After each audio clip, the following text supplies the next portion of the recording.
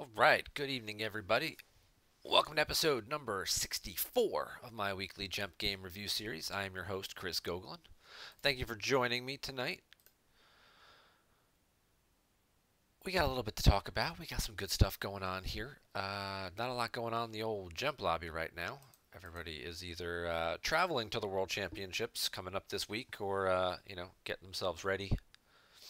We've seen quite a few alts on this week that we haven't seen before. I'm sure that's everybody trying to get last minute playtesting games without giving too much away, although in a field of 70 players, there's not a whole lot of secrecy or of specific game planning really for people going on with that aspect of it. And we are up to 70 players, as just revealed earlier today. Last minute update. North American Continental's champion Gregory E. Shaw, whatever it is, will be attending. Last minute plane ticket for Greg. He is going to to the World Championships now, and that'll add one more player. That puts them up to 70 players, which makes this the biggest World Championship that I think the PC has ever had. I don't think we've gotten over 70 players. We've had mid 60s, upper 60s quite a few times, but if we have hit 70, it's certainly been a very long time since that's happened that I can remember. So congratulations to everyone attending the event for being part of the largest World Championship uh, in the PC recent history. We'll say recent history just to you know so the fact checkers don't hit me too hard on that one. Um, but yeah, and the list of people going, it's a pretty incredible list. There are going to be a number of top players or recognizable names who are probably going to miss the cut. Um, with 70 players, there's going to be some play-in games. You're going to have, I mean, we had 61 people at North American Continentals, and there were uh, 10 guys who were 6-2 or better. They were only doing a top 8 cut, so there were no play-in games. So numbers 9 and 10 did not get a chance there um, and missed out. But for the World Championships, they are doing that this year. There will be play-in games, and I expect there to be at least 3 play-in games taking place.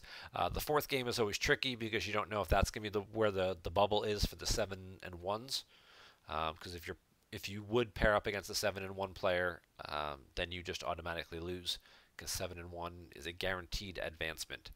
So if you're like number 12 or number 13, you're like double bubbling. So, but looking at this list of players, we got obviously Chris Menzel and Tomas Pop are going to be running the event. But you've got Matt Curley, who's made top eights at North America, U.S. Nationals. Justin Caruli, who was in a playoff game at Worlds last year to try and make top 8. Mike Kessling, perennial recognizable name, who's made a few cuts. Hayes Hunter was just top 4 Worlds last year. Emil Wallen, 2-time world champion and Hall of Famer. Jan's made some top 8 cuts. The guy who makes all your foils, Kevin, looking down. Brian Fred, who's always making top 8 cuts. 2-time and defending world championship. Bastian Winkelhaus and Decipher Hall of Famer. Casey, who made top 8 of Worlds 3 years ago, is it now? When Tom Haid won. That would have been 3 years ago.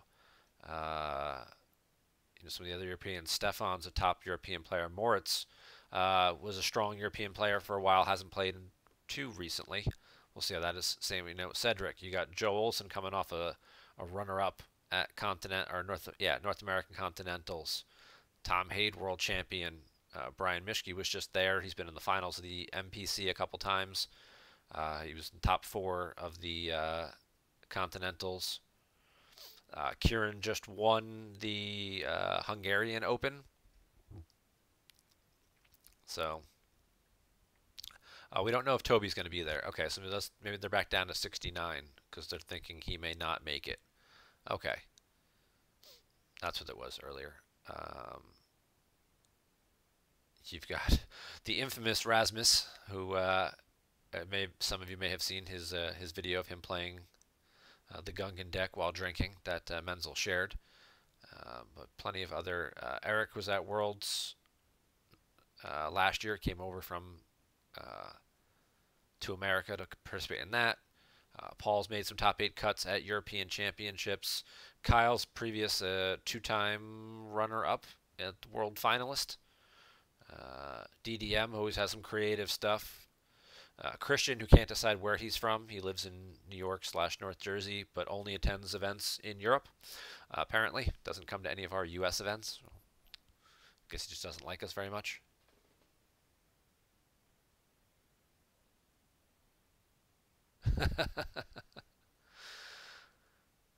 Tom Kelly, world runner-up finalist last year and two-time NPC champion. Pretty much almost always in the top 8 somewhere. You got Steve Baroni, who's two-time NPC champion and perennial top 8 kind of guy. Justin Desai, Hall of Famer and two-time world champion. Angelo, Hall of Famer and former world champion. And now we're adding Greg, North American Continental Champion, to that list. That's like 15 guys, 20 people whose names I just rattled off who easily could all make the top cut. And it's only going to be 8 of them. So this is certainly going to be a bloodbath, a bit of a murderer's row for people to try and get through. And I think a lot of it's going to come down to the early tiebreakers. You know, the people you play in games 2, 3, and 4 are the ones that you're going to need to go at least 4 and 4, if not 5 and 3, to help boost your strength of schedule to get you up into that top part. You know, if you're 2 and 0 in game 3, you're getting paired down against somebody who's 1 and 1, who that's the only game they win all day, and they go 1 and 5 and drop or something like that. That's gonna kind of, you're gonna be sitting at the floor for strength of schedule on that, and that's gonna end up hurting you. Tell me why Worlds this year doesn't end in an Angelo Shaw final. That would be pretty epic. That would be a throwback to the 2002 World Championships when Angelo won his world title, coming over to America and Virginia Beach, playing against a very young upstart youth, we'll call him at that time, Craig Shaw, who had a minor deck list error. And it was a force field, force lightning thing. He wrote one of them down twice on his list and actually wanted one of each. I think he had to play with 2 force fields and no force lightning. He wrote field and had to play lightning. Yeah. Oh, he wrote field. Yeah. So he didn't have, and he had a force lightning in his deck. So he had to switch that at some point when they deck checked him.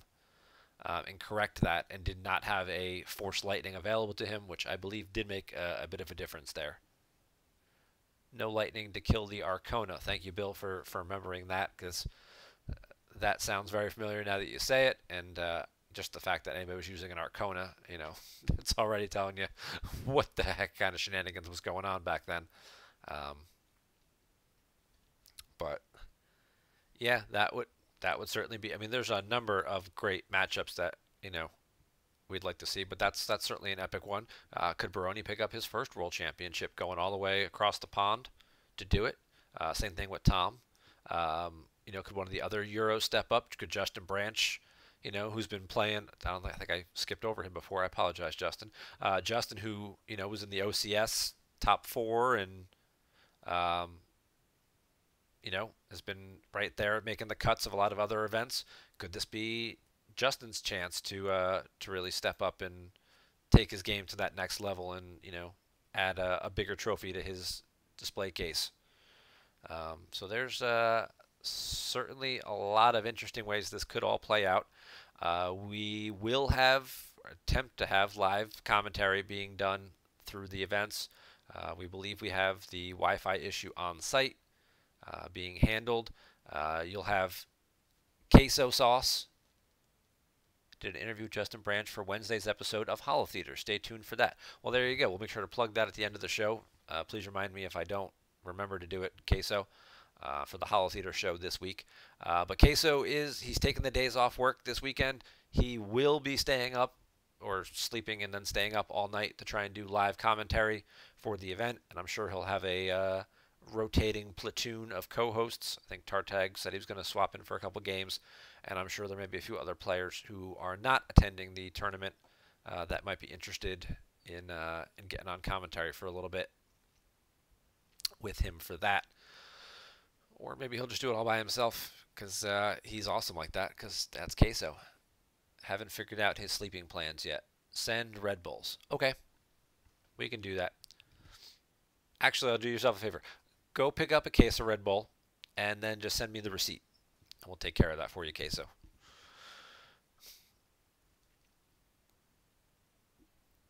But yeah, I mean, so even at 69 players, that's still pretty amazing. And maybe somebody last minute will show up. One of these other Europeans will bring a friend or one of their kids or something. Or yeah, Crypto will make a miraculous appearance out of nowhere, even though he's been telling everybody he's not coming. So either way, it's going to be an awesome. Or maybe TV will just figure out his girlfriend, children watching situation, and be able to make it out and be number 70. So so that's the big thing going on right now with that. Obviously, L World Championships kind of take precedence over everything else. But I did want to also mention the Player of the Year, because I did hint at this a little bit last week when I was talking about a different event.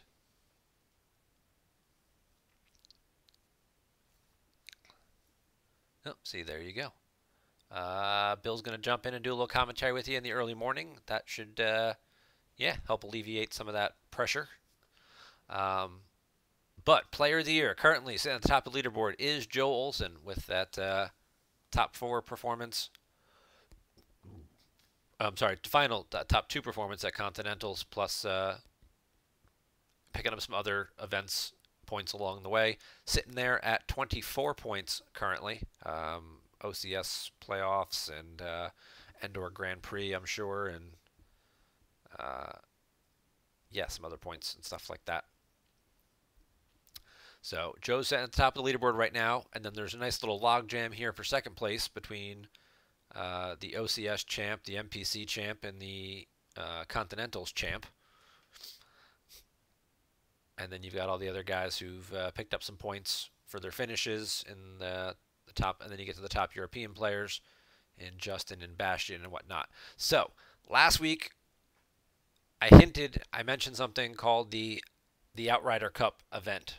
I have some more details for you. I don't have an official thing yet. Been a little busy trying to get everything prepared and shipped for Worlds, so I haven't had time to draft up the official release and whatnot for that. But I'm going to bring this up. I'm going to have my notes over here on the side so I can see what's going on. All right, so here's the Outrider Cup tournament. It will take place in December and January. It'll be played on GEMP, where there is a lull because we expect the OCS playoffs to run through October and November. Maybe the finals might end up being in December, depending on how that plays out.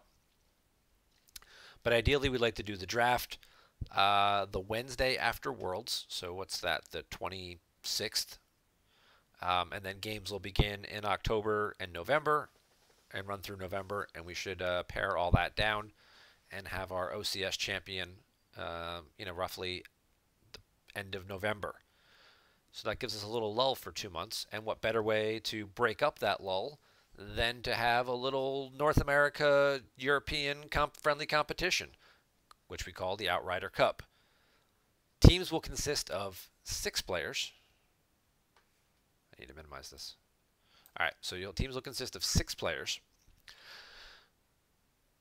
The 5 players from each team are based on their Player of the Year points, with the person with the most points being the team captain.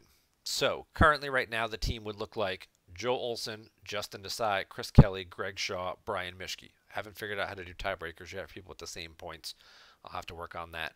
Probably go back and look at see if they played at any of the same events or the most recent event that they played at and who finished higher. Probably makes the most sense for that. So it would be those 5 players, and the team captain gets to select the 6th participant to join the team.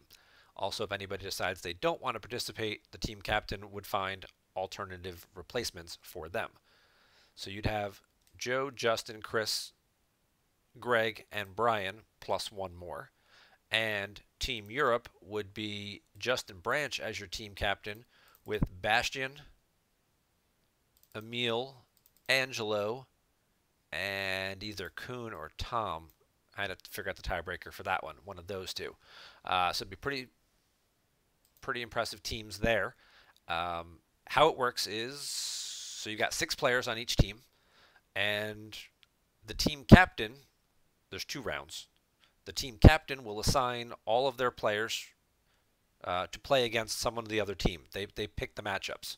So round 1, your team captain Joe would say, I'm going to play this guy, Justin's going to play that person, so on and so forth, and pair everybody up. And then in the other round, Justin would be the team captain. He would get to pick, and he would assign all his players up. You play a match, you win the match, you get a point. Team with the most points wins. If it's a tie at the end of that, the team captains play for the tiebreaker for the title. That's the tiebreaker for that. So if both teams tie the exact number of points, say it's 6-6, because each team wins 3 games or whatever like that, then the team captains settle the tiebreaker in an epic match there. Now, just to add another wrinkle,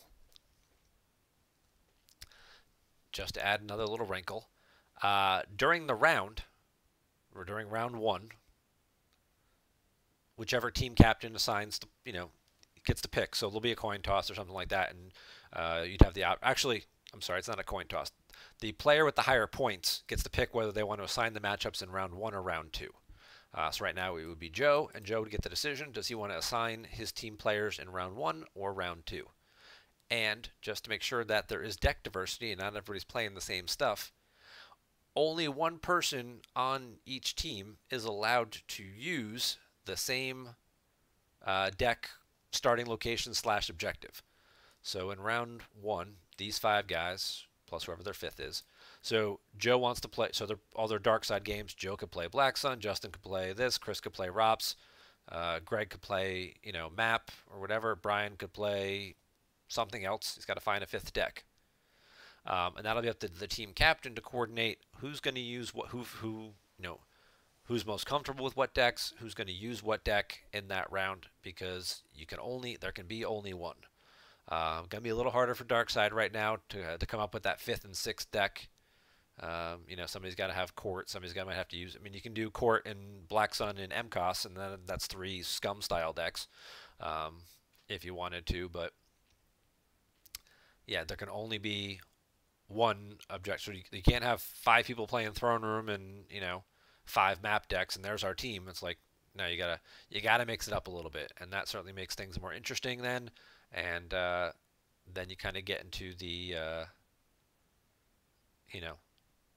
the matchups a little bit there too. So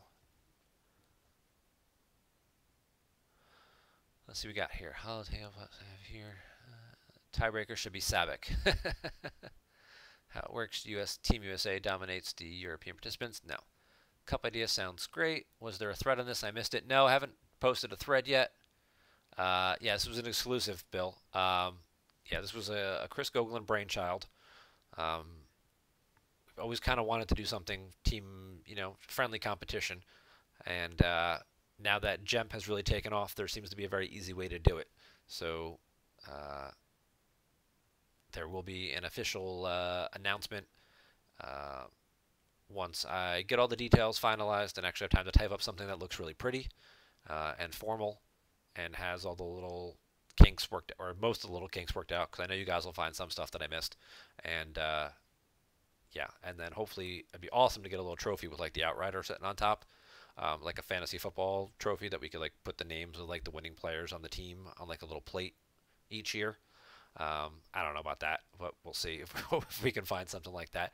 Oh, and just to make things more interesting, the members of the winning team get a $50 travel voucher to attend a future major event.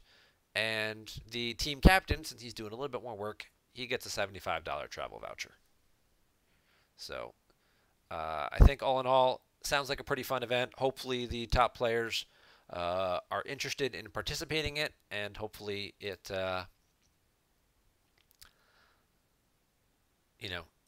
helps reward players a little bit for their player of the year results, because currently we haven't done. We announced who Player of the Year is, and there's like a a running little list of the awards and whatnot, but it hasn't actually had its own little prize yet. And I feel like this kind of ties the two things in together. It kind of gives you something else to aim for. If you're like, oh, I've only got 8 points, like I'm never gonna catch Joe. He's got 24. It's like, but maybe I can catch Mishki. Maybe if I just finish better than him and I make a top 8 cut and he doesn't, and or maybe I'll go to that regional and pick up those extra 2 or 3 points at that regional tournament that had 8 or 10 players, and maybe somewhere down the road that might make a difference. So I think it certainly keeps things more active throughout the year, knowing that there's a little bit something else to play for other than just bragging rights for the guy who wins. Because 99% of the time, it's usually the guy who wins Worlds. Because at 2.5 points and at 60 plus people, I think that's like 20 points to the world champion. So if you have any points at all throughout the year, like any of these guys who are down here, could easily just leapfrog right up to the top just by winning Worlds. Just go do that, and then you win. It's that simple. So that is the Outrider Cup. We will try and get a official formal announcement released, hopefully after Worlds. We've got a little time to that.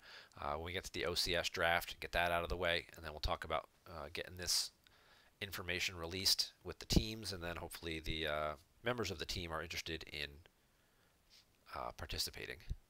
And of course, if you're not, then the team captain just gets to pick one extra replacement. So, and it's up to the team captain how they want to decide whether they want to just go down the list and pick the next qualified player, or if they, have somebody in mind that they're like, hey, this guy's really good. I think it'd be a good addition to our team. Whether he wants to get the team's input and have everybody else vote for somebody, that's entirely up to them how they choose the extra player for their team. So let's pop back over to GEMP, see if there's anything going on here. We've got one random game, Legend against Ral Ops between Pipe and Ryder. I think we are going to skip that one for now.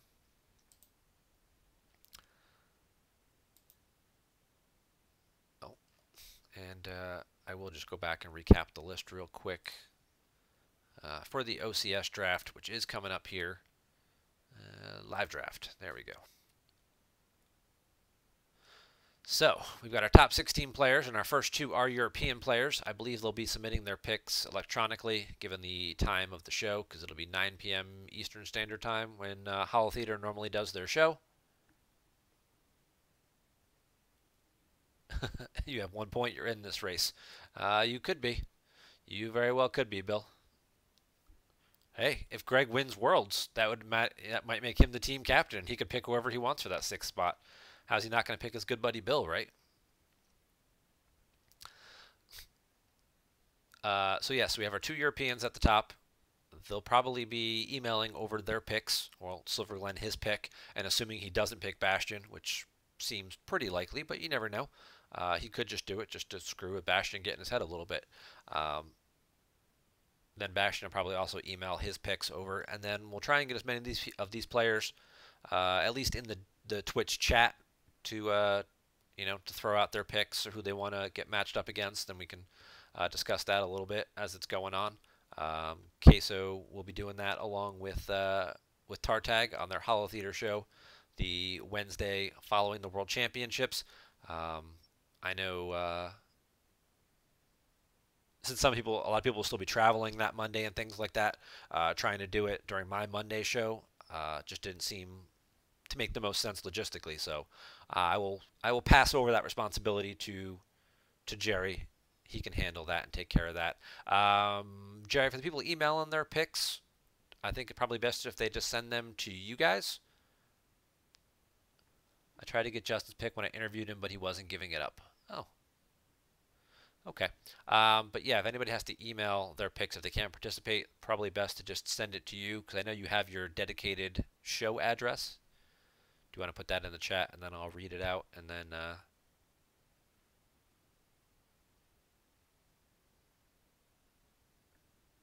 let me go find it. Okay.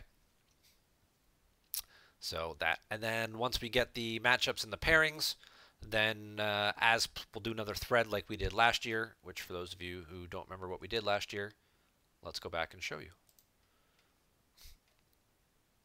So what we did last year, online championship series. Do, do, do.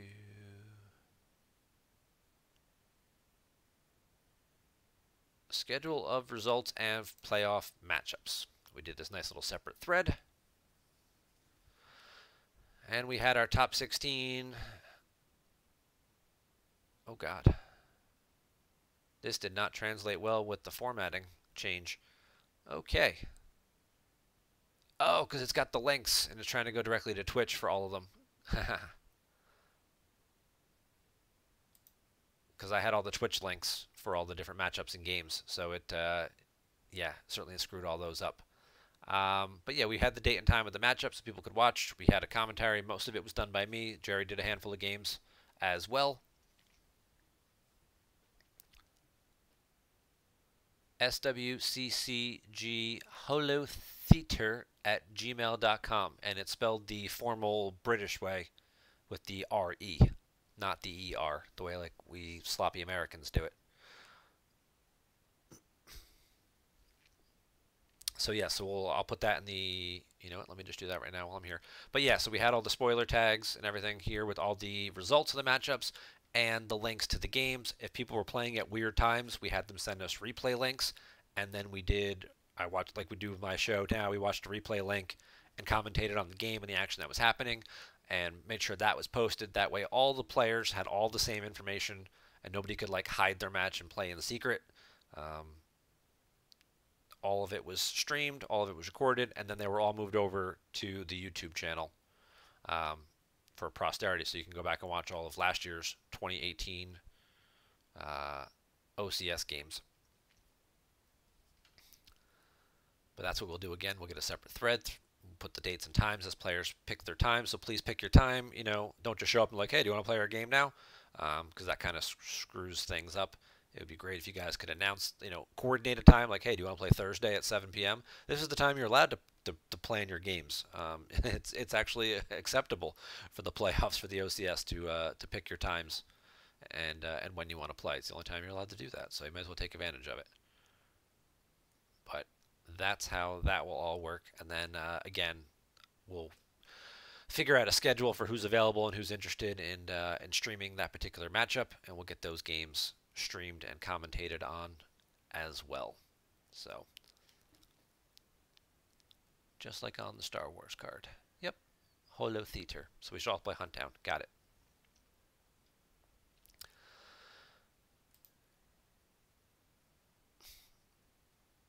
Oh. Well, let's watch the first turn of this game. See what Taco Bell has picked up from participating in our channel and our show over these years. Never mind, there's already a Sleen.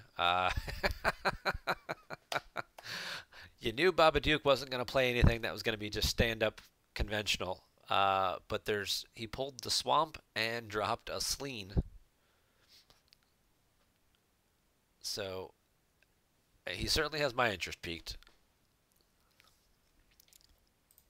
For those of you who have never seen these cards before, blah, blah, blah. Once during each of the play phases, may deploy one creature here from reserve deck. So you use the Swamp. Well, the objective gets you the Diamond Sites. You download a site or non-unique Imperial. And then you played the Sleen, who temporarily cancels a light side icon present. I remember back in the day, we used to play this wrong all the time. We used to think he ate one icon like each turn. So I'd be like, oh, he cancels this icon, and then next turn he cancels another one, and they were canceling Yoda's icon at some point. And yeah, nobody understood creature rules back then. Most of us don't understand them now. Sleen Rops is OP. Yeah, it's broken. So I'll start a competitive balance thread for it. But I guess first turn Corin Horn. The tricky part with the Sleen Rops would be you pull the other sites, you'd move the Sleens over, And you'd basically have three 1-0 locations, which I guess become 2-0 locations because of the Raltier objective. Light side wouldn't be able to deploy there. Dark side would just drop three random guys to three non-battleground sites, flip the objective, and then just go fight everywhere else without really having to worry about being flipped back. But the downside to that, of course, is light side can drop some spies, which they do have a handful of. No Idea certainly has a plethora of them. Most of their deck is spies, so this would be a terrible matchup against that deck. But most light side decks run at least Corrin Horn and Jin Urso. Maybe not. Most of them run both. Occasionally, you might only get one or the other, but for the most part, it's usually the two of them. Then a handful of decks will run Cassian. Occasionally, you'll see somebody like Jar Jar pop up, or Lieutenant Blount for ISB or whatever.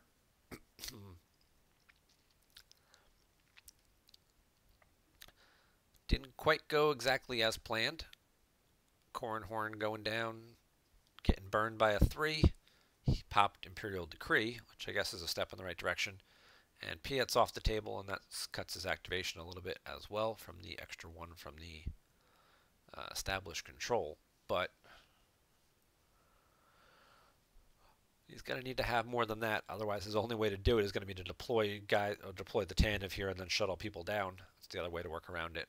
Or deploy to a ship, move over, and then land or shuttle people down, depending on what ships he has available.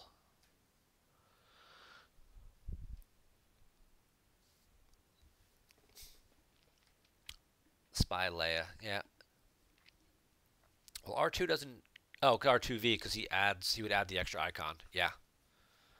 He has to be with the Scomp link to add the icon. I forget exactly how he reads, and I don't think any of these sites have Scomp links, so R2D2 may not work. Leia would though. Leia Organa, which some more decks have been playing. Usually you'll see her in like No Idea and Diplo, mostly. General Leia is usually the more popular, and then occasionally you get that Leia Rebel Princess who just kind of hoses Court and Black Sun decks a little bit.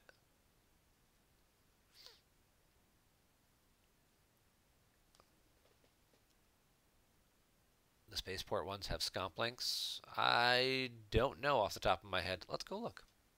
Hey, look, it's a second Sleen. Now, don't they eat each other? Oh, no, because they're pack guys. They've got this little icon that makes them pack hunters, so they work together and they don't attack each other. I know that's part of the creature rules, that if you have two creatures at the same site, they like immediately attack each other. Yes, the Spaceport site does appear to have a Scomp link, so R2 would work there. Unless there's 2 Sleens, because then R2 would add 1 and the second Sleen would then cancel it. But I'm going to guess he's going to put 1 Sleen at each site.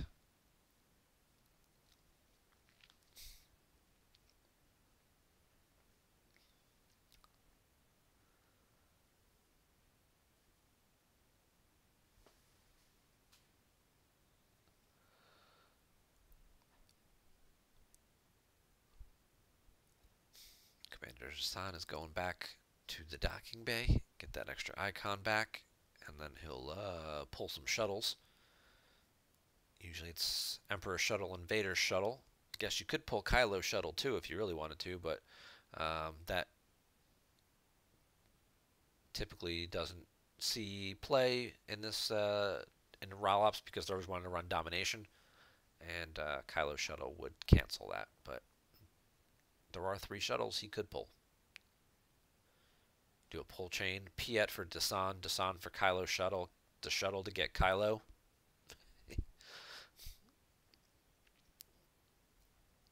just have some crazy pull chain.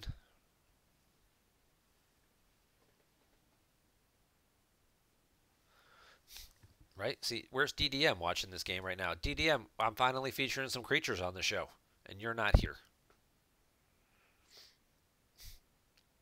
He's already talking about, yeah, so I can't print my deck lists off GEMP because I play strange cards like creatures that aren't in GEMP. So how do I submit my deck list electronically? It's like you just type up your deck list into an email and just email it over.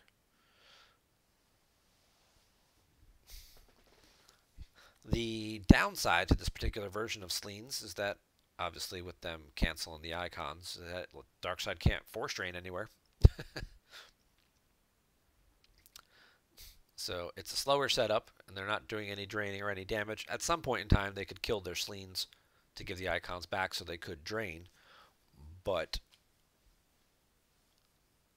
then that also gives Lightside the ability to come at them again. Bill's going to get his own damage rolling, get his objective flipped, try and retrieve a card. He'll probably try and retrieve Core and Horn. Oh, he's going to just retrieve the interrupt. Doesn't want to put Core and Horn out of play. See if his opponent will just let that go through rather than stack a card. Probably will let that go through. Just give him a free card back.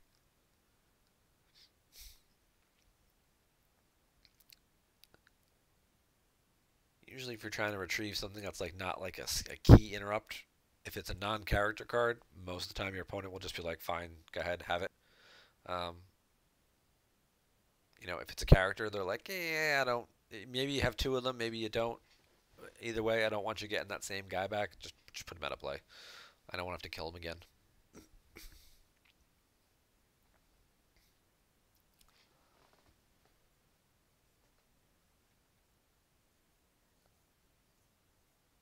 A lot of times you'll use one even if it's just a random card.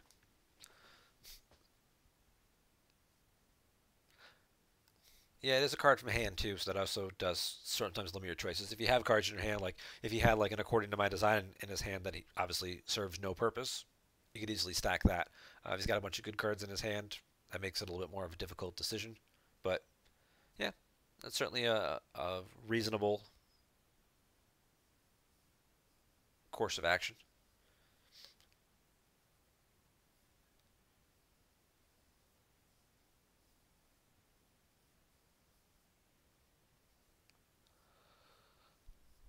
He's got some undercover spies in this deck too, to really just ignore everything for like 5 turns while he slowly sets up.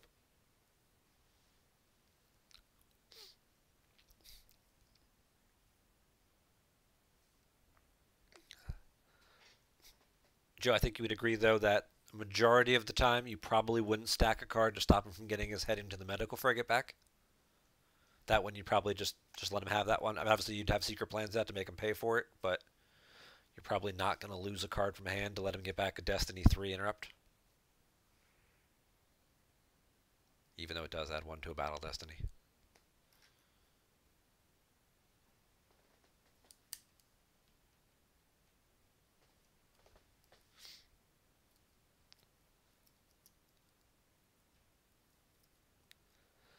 Alright, so he gets the shuttle, and then we'll probably see him. He'll pull a third sight, and then he'll do the Sleen shuffle, assuming he's got one more Sleen, whether it's in his hand or reserve deck. I'm assuming he's running 4 or 5 of these guys.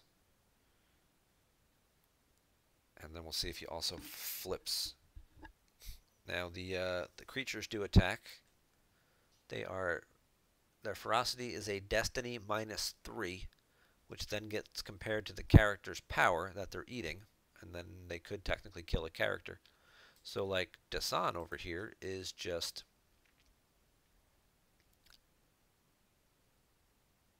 power 1. So if you were to draw a 5, Desleen would eat Commander Dasan. He deploys the docking bay between the 2 sites.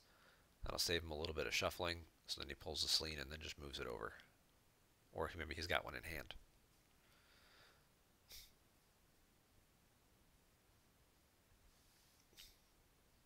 Looks like he's going for the flip. And again, he'll need to make sure he's got guys that at least have a decent amount of power. Maybe that'll be the thing. Maybe he'll drop a guy here, flip, and then move everybody to the docking bay. And then just kind of leave these guys blocking down these 2 sites and force him to have spies to come and flip him back while he holds on to his 1 battleground with a biker scout trooper and a speeder bike.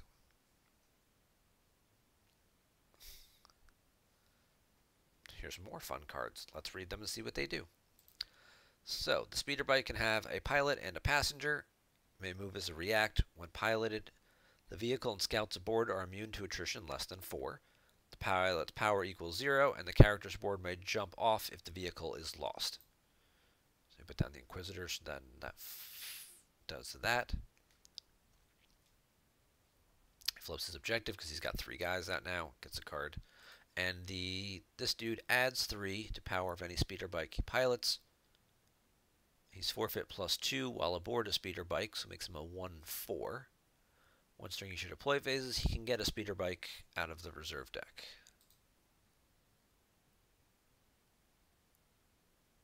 This one came from hand, though. But they don't like draw if unable to otherwise or anything. I thought there was a card that maybe matched up for them to do that. Like Aratech or something. Maybe that just lets them match up.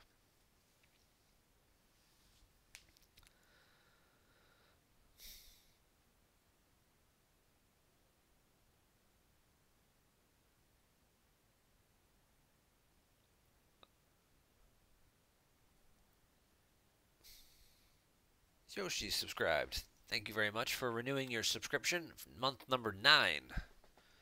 I just had to reach out to the advocate and let him know that we're going to start needing some of the Sleene is attacking the Grand Inquisitor. This could also come into play later, making sure you have enough destiny to draw for stuff. So during the battle phase, the creature has to randomly attack one character that's at its location. You have to draw destiny for its ferocity. Any characters you have that have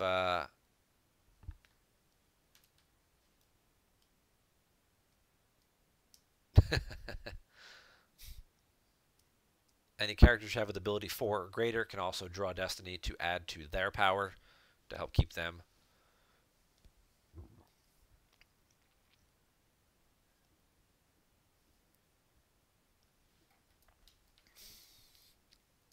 Help keep them alive from getting eaten.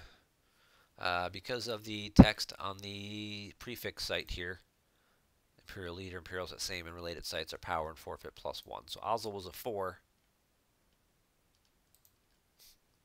So you need an 8 minus 3 to get to 5. So unless he's got some blaster rifles or something in there, that's not even going to do it. This guy gets on the bike. Dasan moves over. Now that still isn't 4 ability. He still only has 3 ability there. There he goes. Dasan gets on as a passenger. And the Sleene moves over here to cancel this particular icon. I believe characters on vehicles are also protected from creature attacks. Even open vehicles. That's why guys on like the Jabba sail barge don't get eaten by the Sarlacc. I think that's part of the rules too. But anywho, yes, I did have to reach out to Advocate that we're going to be getting people getting closer to that 12-month Twitch subscription streaks in the not too distant future. And I'm sure many of them would be very excited to get their hands on their foil map objective. Lights both sides, front and back, to have a foil version of that objective. And that is the reward for the 12 months of subscribing.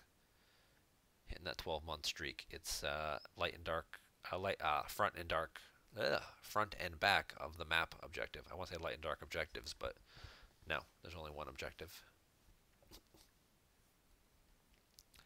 And it will probably be the most popular one played at the World Championships.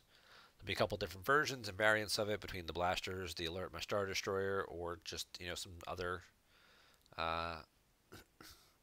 starting effect typed platform for it. Rops is flipped now.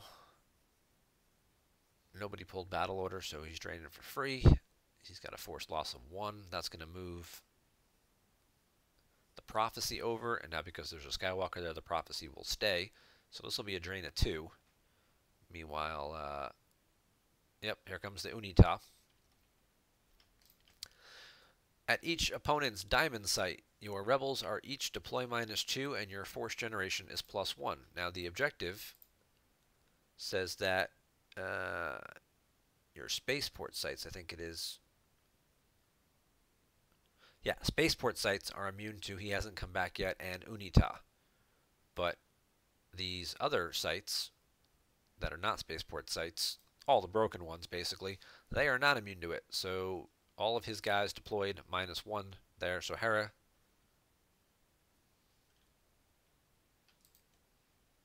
came down. I'm sorry, they deploy -2. So Hera came down for 2. Lando came down for 3.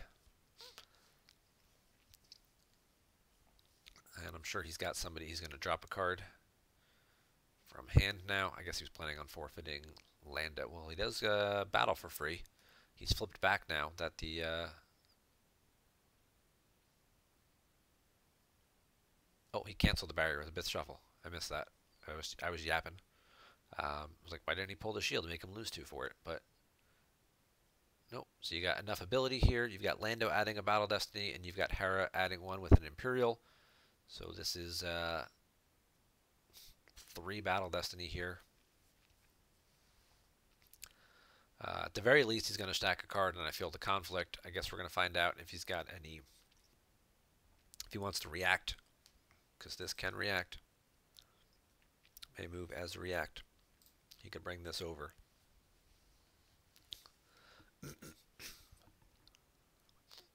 Oh, I think he's just going to go get the Gick.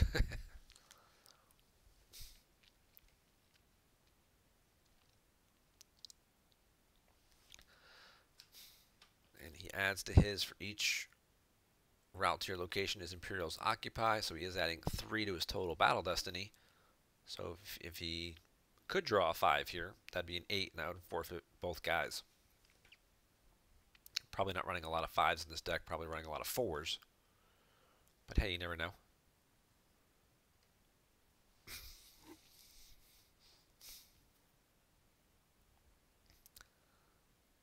And he's probably going to need that kick there. So we're looking at 24, presumably to about 10.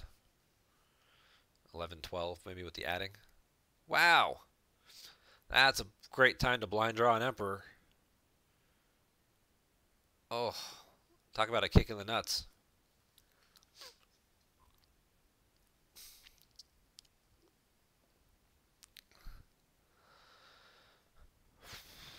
Now, it's a 9, which gets him to 15. He's still down by 9. This guy covers 7, so he could just peel the Grand Inquisitor and 2.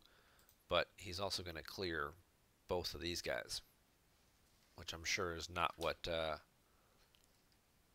Taco Bill was hoping for.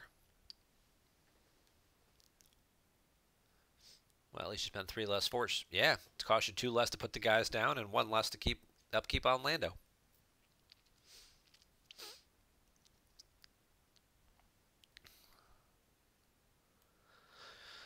And hey, for half a second, you control a route to your location. He could just forfeit guys the opposite way if he wanted to. He could just lose, because he's got to lose 2 force as well. He could lose a force. No, but by killing the Grand Inquisitor, he does flip his objective back to the retrieval side.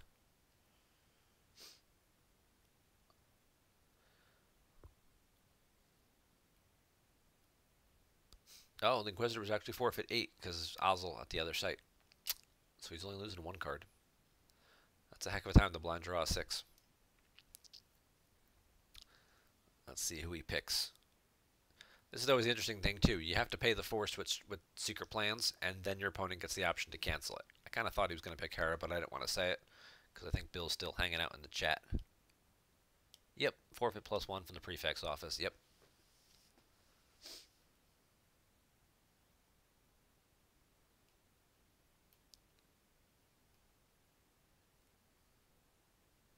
He chooses not to stack. He's going to give him a Hera. He either really likes his hand or does not look at Hera as a threat. You know, we're just going to watch this game. This will be our game of the week. It's already almost 8 o'clock, so I don't want to start another game review. And we haven't seen creatures and stuff in a while, so this is certainly something new to feature. I'm sure this version of ROPS has been popping around the GEMP boards for a little while, but hey, you know, it's a different take on an existing platform, and we'll give it some focus here on the weekly show.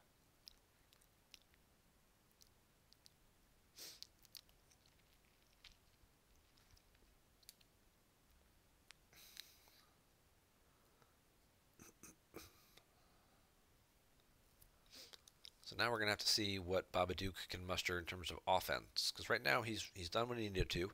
He's flipped his objective. He's played very defensively with the Sleens. Now he's got to find ways to do some damage of his own.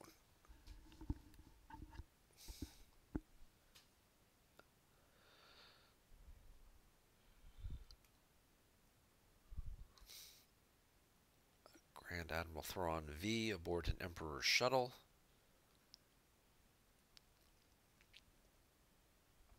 With an Emperor aboard as a passenger.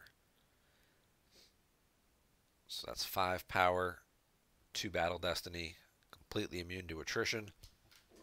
You've got Thrawn, so you could Imperial Command to add 1 or limit them to 1. But his other text basically revolves around Admiral's orders and stuff.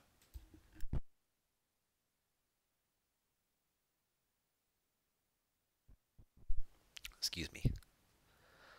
And then he's going to put Janus back to the swamp to give him his battleground site and battleground system. And he does still have the kick because he didn't need to play it because he drew so well previously.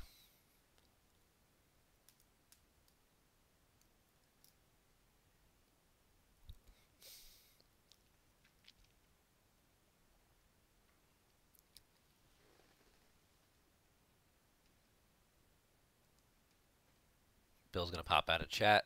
Good luck forecasting what's going to happen. Yeah, I can't begin to imagine what how this game's going to play out, but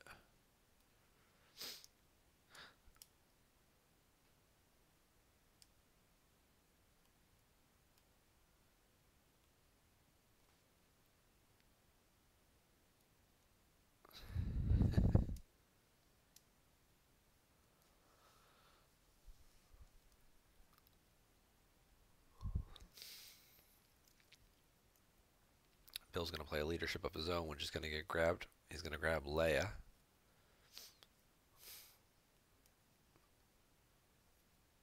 Be interesting to see if yeah, no, also dead. If he's got any more spies left available, he just drew a bunch of cards, so he could have you know, Jin, Jar Jar. He didn't retrieve Corrin yet. Does certainly probably wants to wait for his opponent's hand to get a bit smaller before trying something like Corrin, which is likely to draw out a card stack. Or just do it the old-fashioned way by deploying Leia, battling, and you know she retrieves 1 for doing that, or other resistance characters.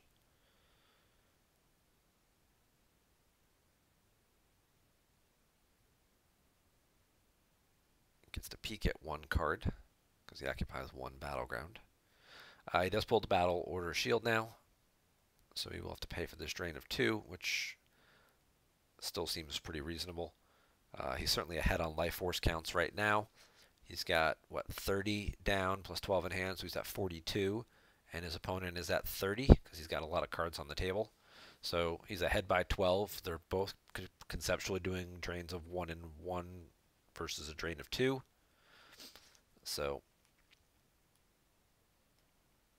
and then Bill has the option to either retrieve a card or his opponent loses 1 extra force. So he would also be winning out that way in terms of card advantage, either causing an extra force loss or retrieving an extra card to offset the damage. So certainly would have to rely on Babadook to do something to change things up. And we're going to get Leia and Rey. If he has any rebels, they could come down really cheap, like an EPP Obi or something would be pretty spectacular right about now. A little overkill, but if you really want to make sure he plays that Gick and you get to keep a character there, that would be the way to go. But no. Oh, he's got to pay extra to battle at the swamp. I forgot about that. To initiate battle here, you must use +3 force. It doesn't have enough force to deploy anything else. That's one of the benefits of these stupid diamond sites. They all have really ridiculous game text on them. Um, the jungle makes everybody immune to attrition. I'm sorry, the forest makes everyone immune to attrition. The jungle makes like your battle destiny draws -2, and then the swamp, they have to pay +3 to initiate battle. I always forget about that text because we haven't seen the swamp in a while. So it cost him 4 to battle. If he was on the 0 side of his objective, which is what he was the first turn, you initiate battles for free. So free is unmodifiable, so that's why it didn't cost him that much the first time when he battled.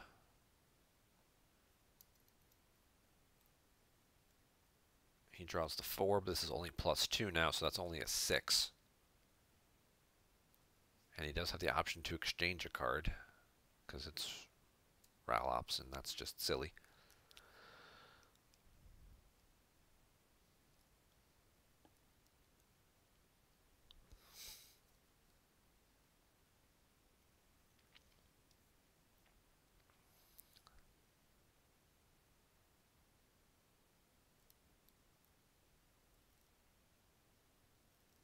And he's going to lose to Biker Scout Trooper.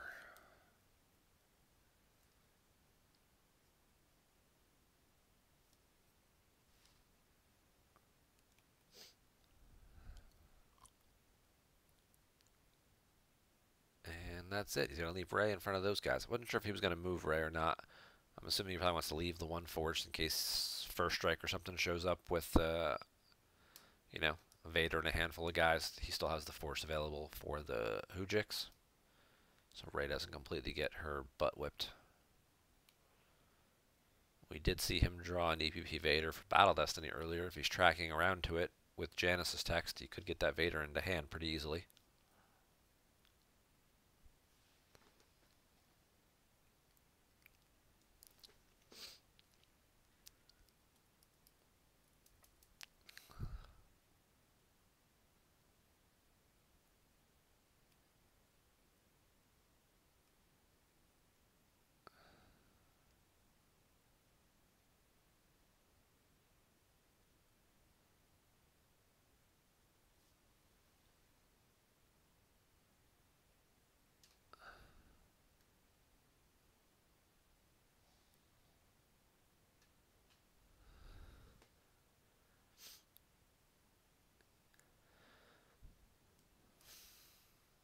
Drops a binder.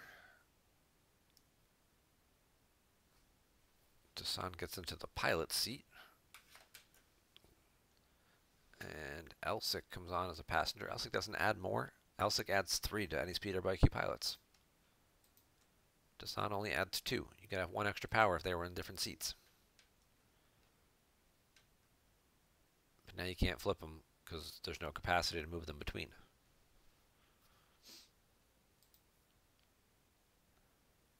This is the guy who soaks up when he's forfeited as your other biker scout. He covers all attrition and battle damage.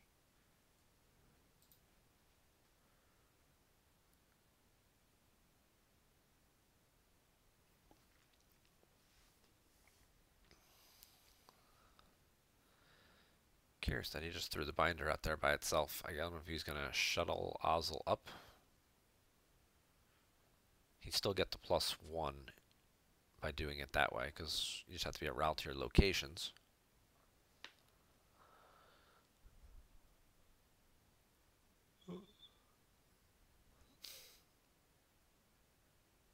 Then he loses the bonus from having the leader at the street.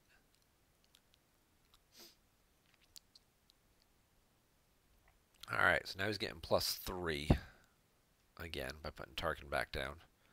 This will definitely clear Rey. And Rey's going to draw the bottom card before she leaves the table and hope it's something better.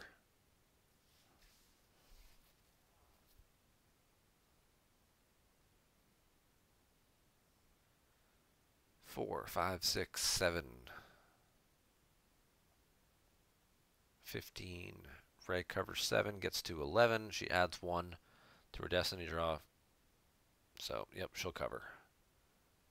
And the 6 is pretty good because... Oh, no, Ozzel. Never mind.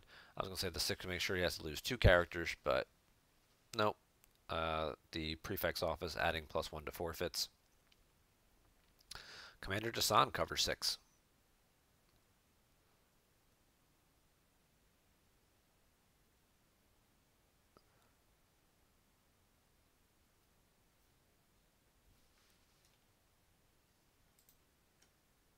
Elsic also covers 6.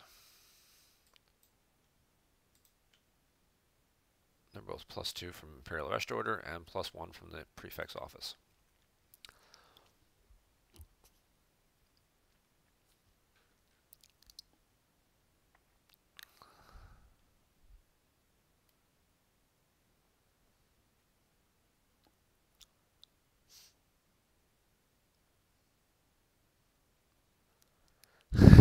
I agree, Taco Bell. Rops is dumb.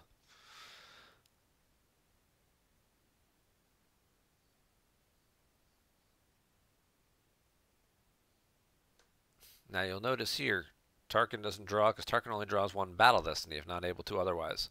Has no effect on Creature Destiny. Creature attacks are separate from battles and behave differently.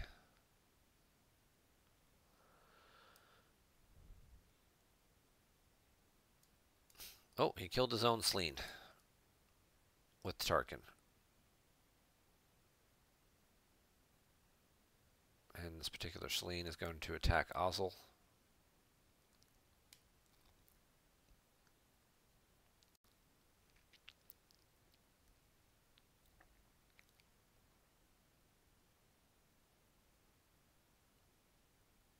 In order to beat a creature, you have to be better than its power and defense value, which for these guys isn't too hard. Ferocity and defense value.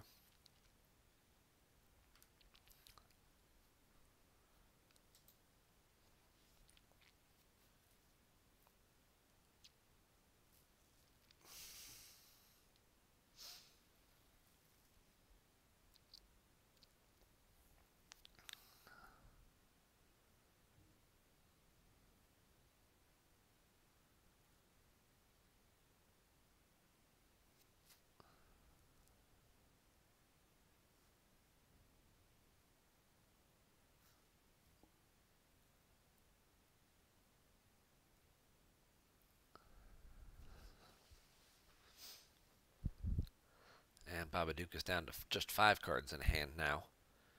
So it certainly seems a little more likely now that if Taco Bell is going to try and retrieve a better card, like a Ray or Leia or somebody, him having a smaller hand size makes that seem a little bit more likely. Hey, there's that other spy. Now, the speeder bike could react over. Because this doesn't have to have any misspec, just moves as a react when you've got a pilot on it. So, oh, but he's going to drop Hera and stuff over there. So he's going to battle over here first. And then possibly battle over here and kill Ozzel. Or... yeah, that'd be the way to do it, because if he battles here, Janice can get on and they can move away as a react and then kind of overpower her. He's attacking the Sleen.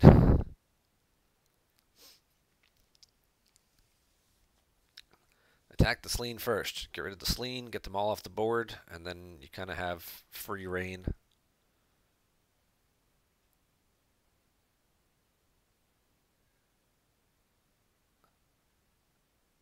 That'll be a 0. And the Sleen is defeated.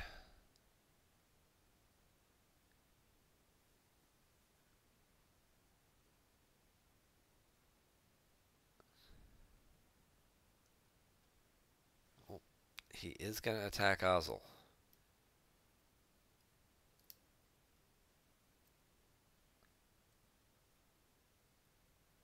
That could be problematic.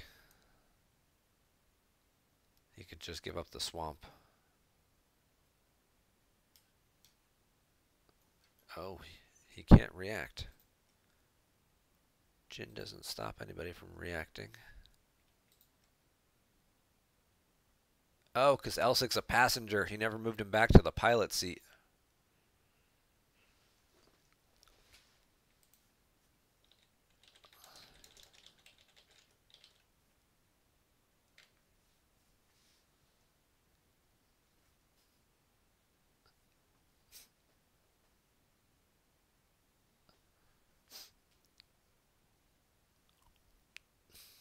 If you guys are still watching, I'll just text Bill.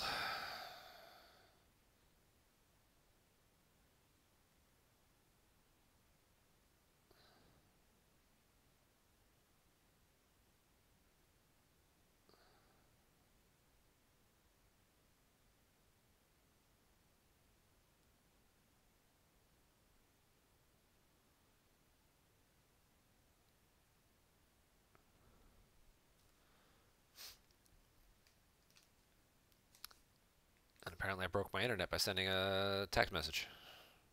I'll have to reload.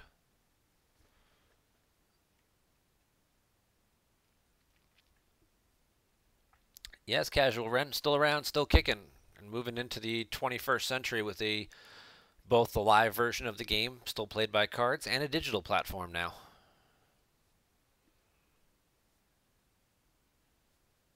So thanks for stopping by and checking us out.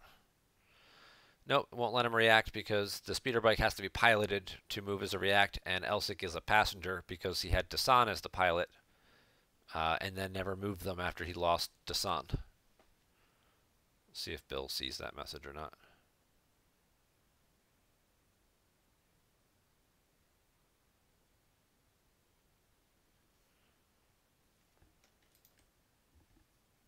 You may not react to or from here is the light side text, but that's not it. Nope, I guess he didn't see the message.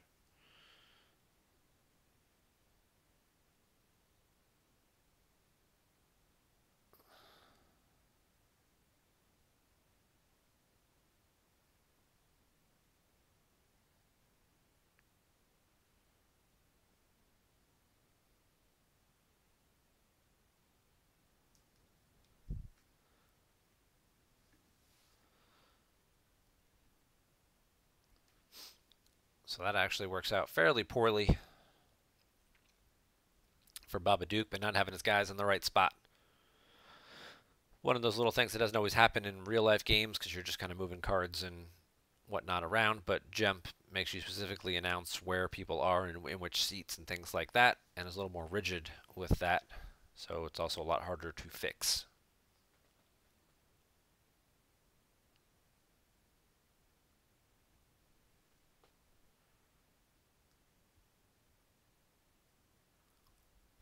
And now that Ozil has been killed and no longer at that site, guys are not power +1 or forfeit +1. So Hera's getting 2 Destiny now. This should be a good way to clear. I still probably not going to clear both because Elsic still forfeits for 5. You got 5 and 3 from the bike would be 8. Maybe with 2 Destiny. That's not a good start. Jedi Lev? Can't even redraw that with Hera because there's only one guy there. Oof. 5 total. He's just going to get Elsic. It's still going to be Janus still sitting there in front of him. With the 6. That'll get rid of Hera.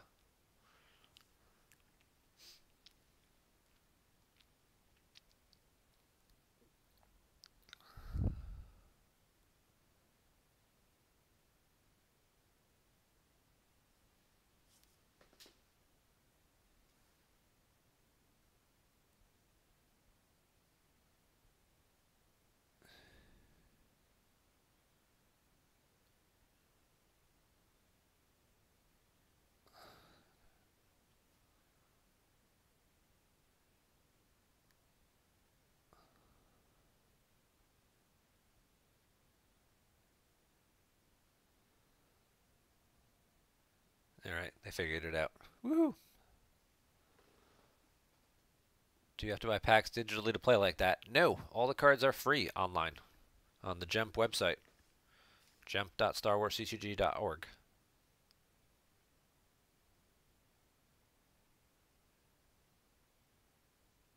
He puts Imperial Command in hand to exchange and get prepared defenses. Oh, I guess he was just trying to exchange any card to get an Imperial back, not realizing they have to swap specific cards.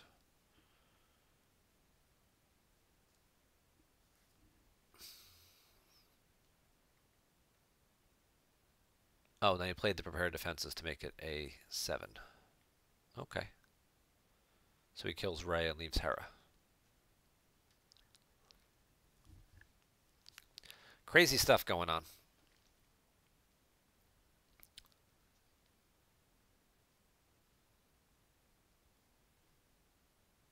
Depending on where you live, yeah, there's real life games all over the place. We still have major tournaments 3 or 4 times a year.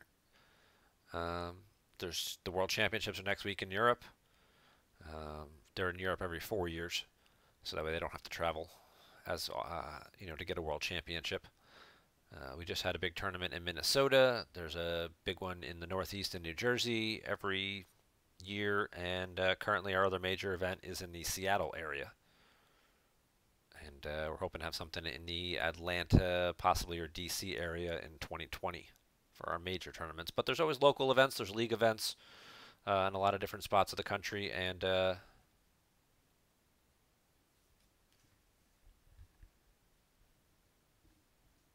all stuff all over. So definitely check out the website that Sater was kind enough to post in the chat, and you can find out all kinds of more information. We just finished redoing the whole website. Got a whole brand new facelift on the front page, and as a result, some other stuff got updated and tweaked as well. And now Bill is sharing that in the chat that why he couldn't react and move. So they don't think it was a game bug, so they don't report a game link or anything like that. Because GEMP does occasionally have some bugs. We do know that. It's not perfect. It's a computer program. But at least they've solved that mystery now, and they'll be sure to be more cognizant of what's going on in the future. Active judging. There it was, folks. Active judging. We just active judged a game and explained the game situation, the game state. I believe active judging will also be part of the World Championships for the top 8 again. With that many qualified players available in the room, we should certainly have some people available to do some active judging on Sunday, and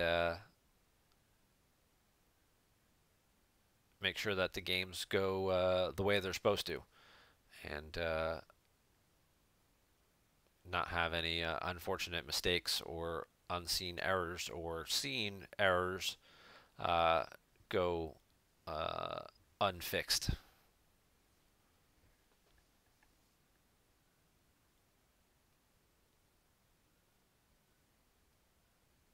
You're in Colorado. Well, what a coincidence. One of our other streamers is in Colorado. Not too far from the Denver area. So there you go. Queso, if you're still watching, you might have a new Colorado guy for your league events. There's actually a forum about them meeting up for random play testing. I just saw that. It's in the tournaments thread here on the forums. Bam. Colorado play test meetup. They're trying to figure out a date and time to play at the Longmont shop in Longmont, Colorado. Looks like they tried to meet up last weekend and played and had a few fun games. But that's the area of Colorado that they're in, and if you go to the forums, if you sign up at StarWarsCCG.org, create an account,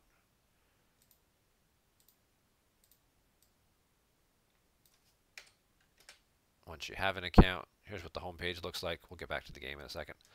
You get the home page, you create an account, you click that button up there, bam, forum. It's going to take me to the new forums, I know, which I'm still not using because I don't haven't adapted to the banner yet. And then you go down to this little tournament section. There's also I don't know if Colorado has their own league. Maybe they should start one for 2020. There seems to be enough guys there that they could run some monthly events. get some extra foils, which I know you guys love having the foil slips. We'll also be working on that for the new marketing term, getting the 2020 league kits available. They're, yeah, but that's where you got all that stuff. So, what do we got going on here? Oh, we got a Mara Jade beatdown on Captain Hera. Swing, hit, bam, boom. From Basiled.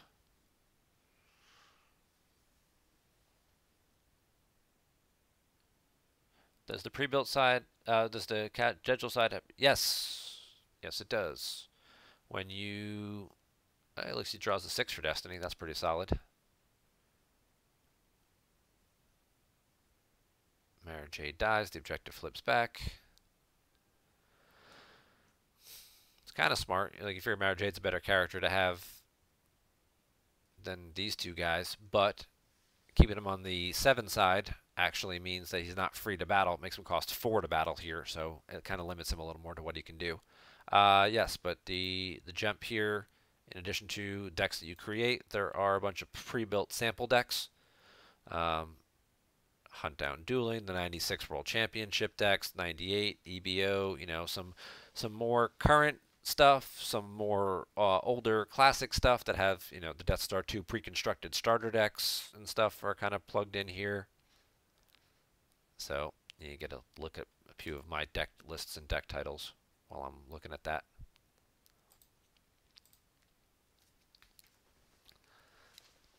Shuttle moves over.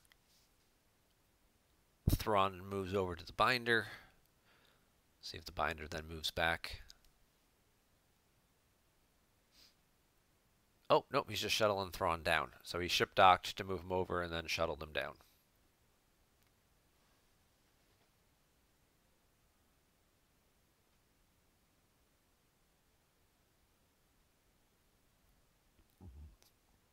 Yep. There's also sealed leagues and things you can join too. I think the current one is a Endor Death Star 2. You can't join leagues your first week because you don't have any gold. You need 5 gold to join a league, and you get gold every Monday. That's your allowance. You get 5 gold every Monday as your allowance. So it stops people from joining sealed leagues and creating fake accounts to just keep drafting ridiculous amounts of time until they get all the good cards that they want for the sealed leagues.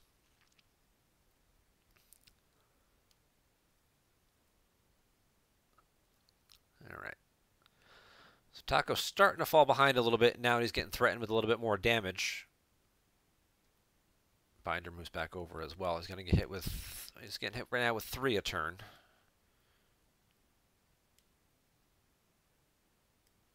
But he doesn't have to pay for any of it.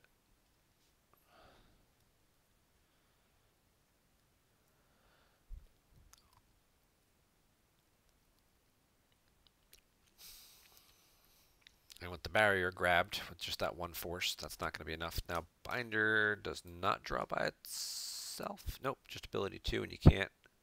Your other ships can move to here as they react, so he can react the Emperor over.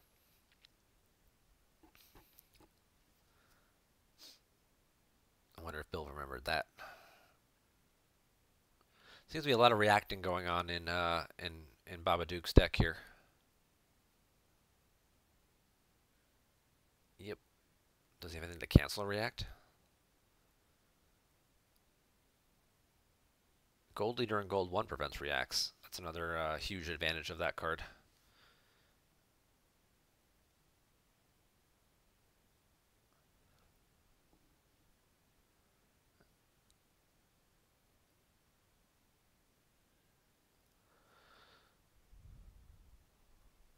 There's a Dark Time to subtract 1 from the Destiny. Who we got here? We got Solo and Radis.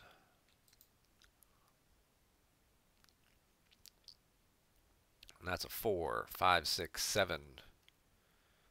That's going to clear Solo off the ship. And Binder also makes you spend extra force to move away, right? To move from here requires +1 force. And he gets a second Destiny. That's going to clear both guys. It's actually 11 attrition. That's going to clear, yeah, clear both guys.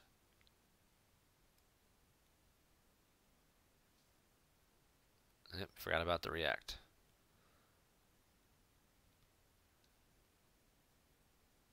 So there goes Radis. There goes Solo.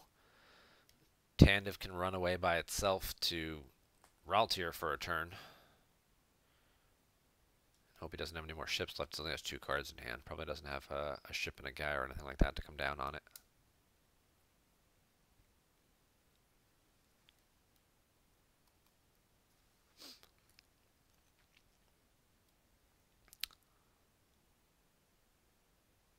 And then what to do with Jin Urso.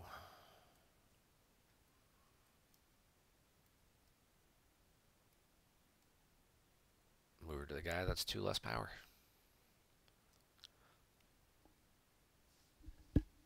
But partially immune to attrition.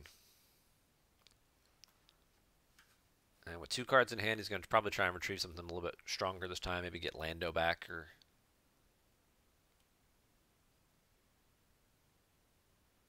Yep, he goes for Lando. Destiny 5, good power, adds a Battle Destiny. Kind of everything you need to have right now. And see if Vinny's got something in one of those 2 cards in hand that he does not mind parting with. He had a command left, so Lando's going to go out of play.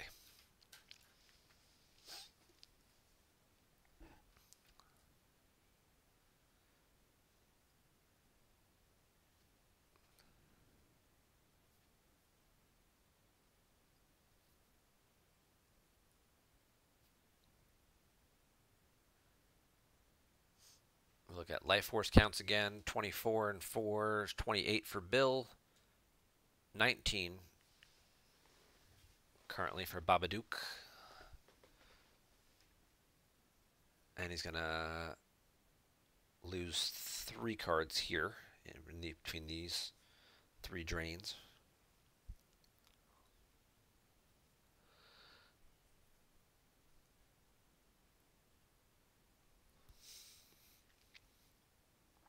And again, he can just move Binder back over.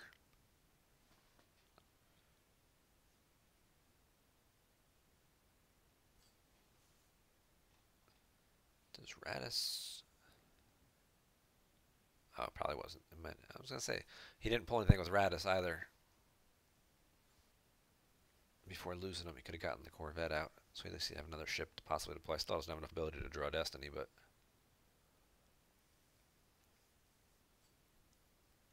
He's getting 17 force. He does still have the Walkling available to him. If he can find the right time to retrieve that, and then he could end up with that card on top of his deck. Like if he can draw 1 or 2 Destiny and then pay 1 and retrieve 1, and then that card would end up within striking distance of him to take it into hand. So presumably if Jin dies, and then he pays 1 to retrieve Jin, she would go on top of the Destiny plus the 1 he paid. And then maybe he could activate close enough to it and then get 2 cards and get her back into hand and then like redeploy her somewhere else. But no battle this turn. Jen is not going to want to clear out Jin. Just going to be content to just shuffle and move and reload his hand.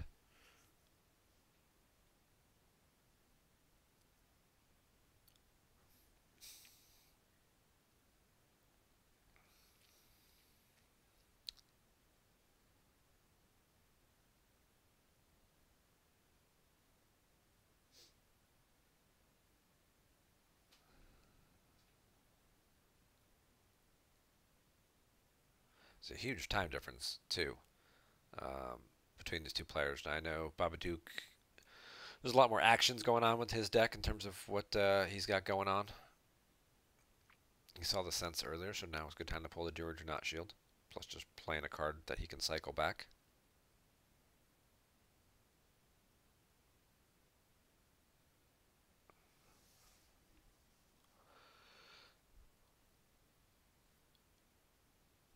But Taco Bell's barely used any of his 60-minute timer. And Babadook has used over half of his. Maybe that's also why this game feels like it's been taking so long. Because we haven't really seen Bill do very much, but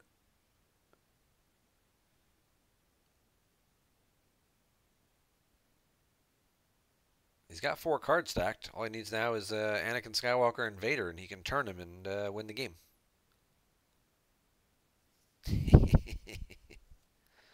So he's got 3 battlegrounds now, so you can basically peek at any of the cards other than the Hear Me Baby that he just put back.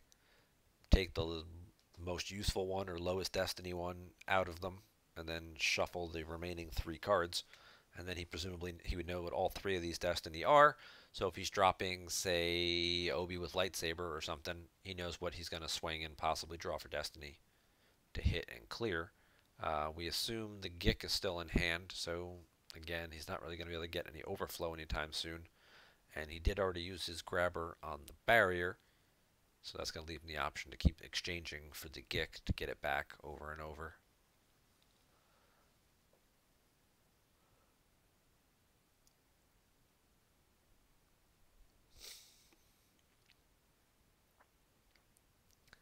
And he is also going to need to find himself a pilot for his Tantive.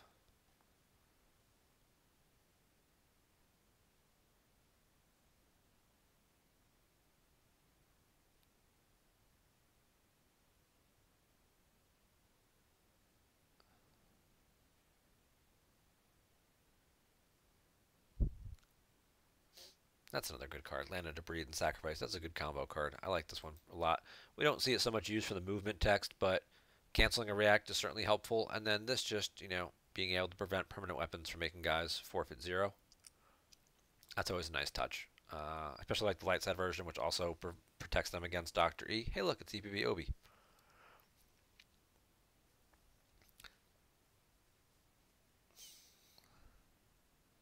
And it's a profundity. Deploying for super cheap because it's to your opponent's system. Still don't want to battle though because of the react, but Obi will battle. He'll hit Tarkin and at least clear him off one more site, and then Jin will have a place to go move away back to and hide.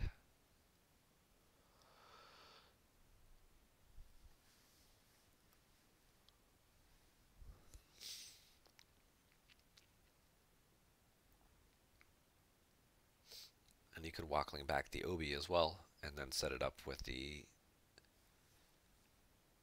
he will bring balance.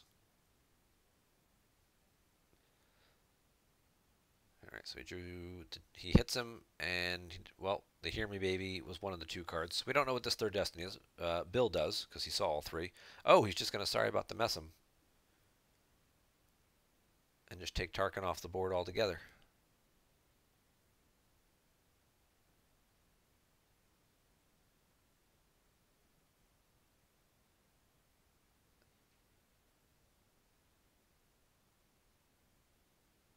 That's a good move. Keeps Obi in play, gives him control of the site, and then whether he wants to move, he could battle with Jin. I don't know that he needs to. He's going to move the ships away. In front of the Emperor's shuttle over there. Just rely on the huge power difference. Yep.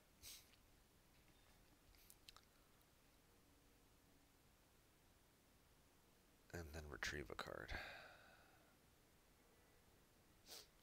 So he spent 2 to deploy Profundity here, thought better of it. Profundity would have only cost him 2 extra force to move Profundity over.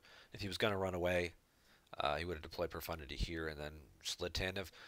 So either he changed his mind about the situation, or opted to deploy him here just to see if his opponent maybe might hold any type of pull out a barrier or hold any type of card here that then kind of bluff a little bit, that would then let Obi get through on Tarkin.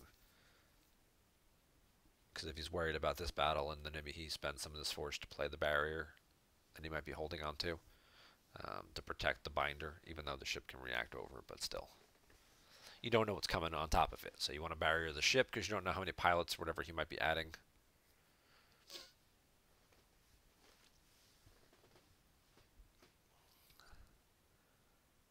But it didn't look like he had anything. It's kind of like a tester card, you know. He drops the profundity as like a little tester to see what response Babadook has. And then when he doesn't do anything, then he feels a little more confident that maybe Obi will get through.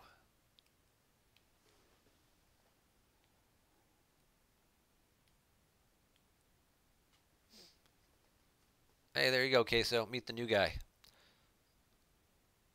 Just rediscovered this game after many years, thanks to our Twitch stream.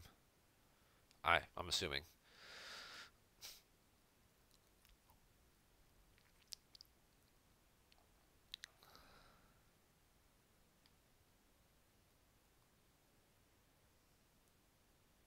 So life force counts right now, we got 20 to 17. But Bill has stretched the game out a little bit more for himself. He's given himself a drain of here that's going to be tough to contend with. He's reasonably likely to only possibly lose one of these ships. He'll probably lose both because he Janished a card.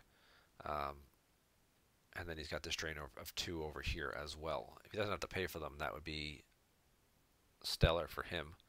But we are verifying his reserve deck right now, and Babadook doesn't seem too happy with it. So either these 2 cards are duds,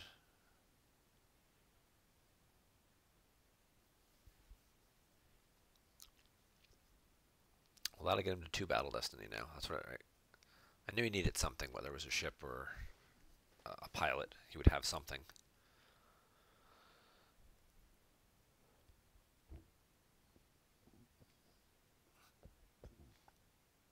And with him adding 2, because he's flipped, he basically only needs to draw like a 3. There's a 5. That'll clear both. Unless this other one is a 0, which I can't imagine it would be at this point.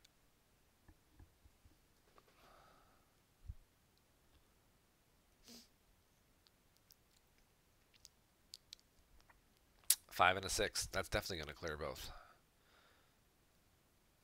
That's probably, and yeah, he's even going to win the battle, so he won't even have to stack a card. Well.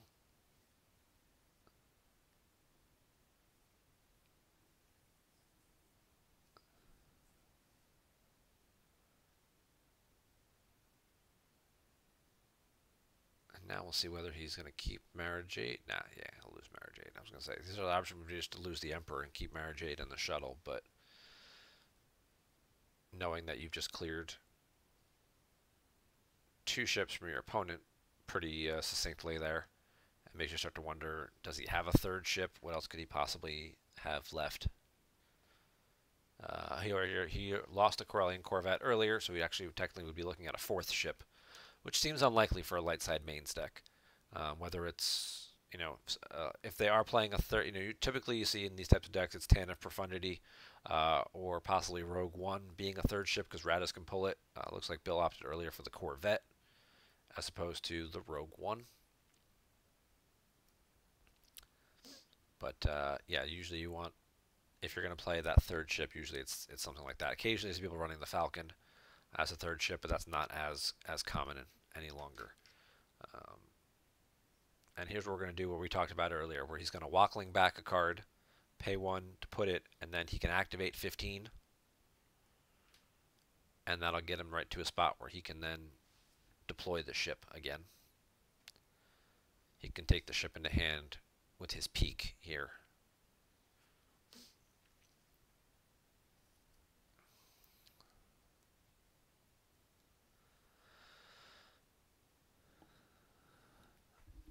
But of course, knowing that your opponent's sitting on a 6 and a 5.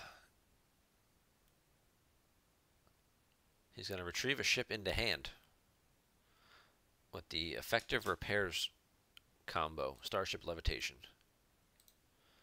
Use 3 force, retrieve an effect, or a non-maintenance starship. So he spends 3 plus 1 for secret plans, being 4. He retrieves a ship.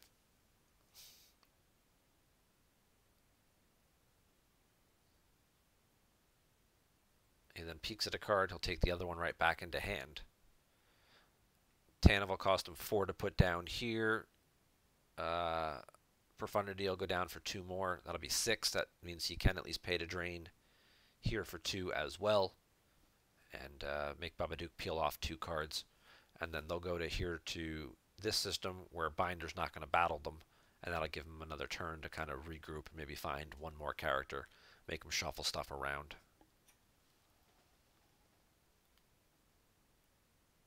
Don't forget to plug Hollow Theater on Sunday with me and Dan Tortolione and special guest Silver Glen.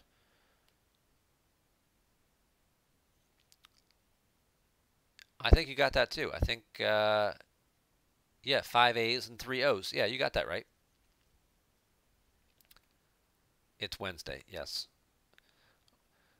Star Wars CCG Hollow Theater, our other weekly broadcast show, hosted by Queso and Dan.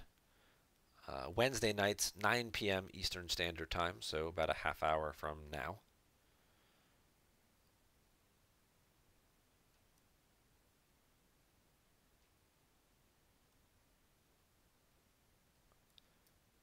They are in episode 3, and I will remember after this stream is over, I will remember to update your show heading.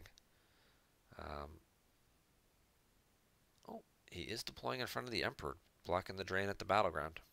Interesting.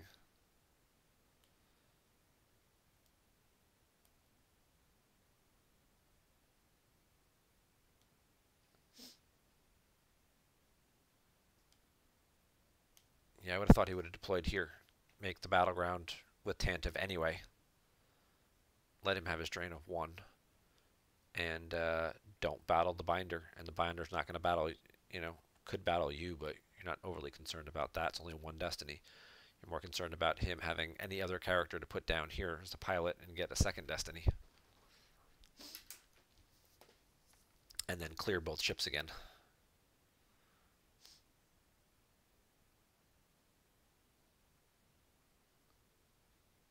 And he is going to force the retrieval. He's going to pay to get Leia back.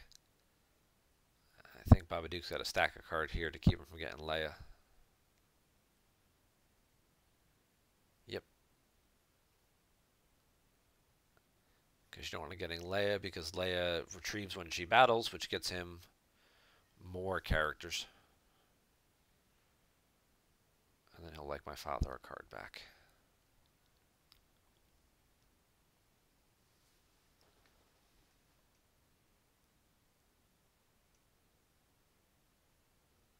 Yep. This week, interview with Justin Branch, who I believe you guys talked to once before, or maybe that was Robbie who interviewed him, but either way, he was a previous Hollow Theater guest.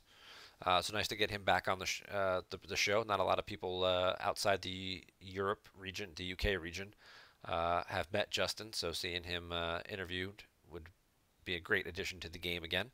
And yeah, I'll get that updated for you. That way you don't need to text me or tweet me or whatever, for a Twitch code. Hopefully you guys have that resolved and you can stream directly to the PC site. If you need a stream key or something, we can get you that too. So you or Dan can just stream right to it without having to log in.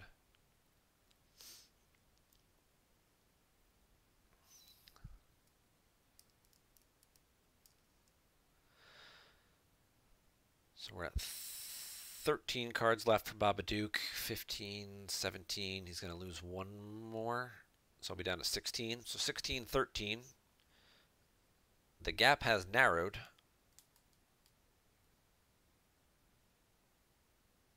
I start going down to block a drain. Not gonna lie, I think I would have put Ice Heart over here and started draining for 3. That's just me. He's got 2 cards left in hand. You've got 2 battlegrounds, 3 battlegrounds, so you're not worried about Coward. I'd have put Ice Heart here. That's just a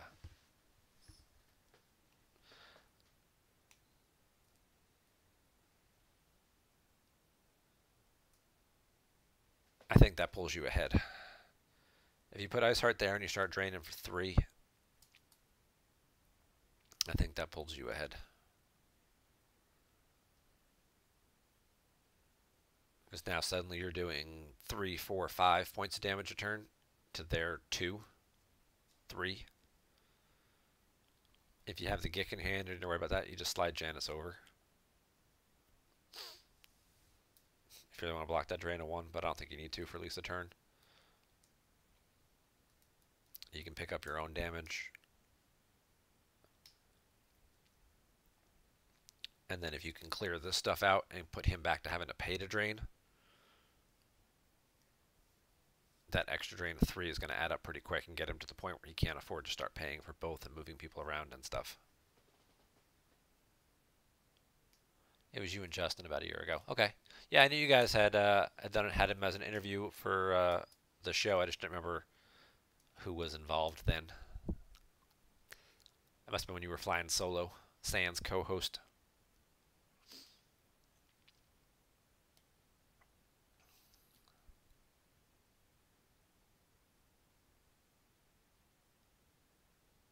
He's going to peek at a card. If he can find a pilot character, he's going to be in a lot better shape in this space situation. But I still think he's just shuffling the ships over to Raltier.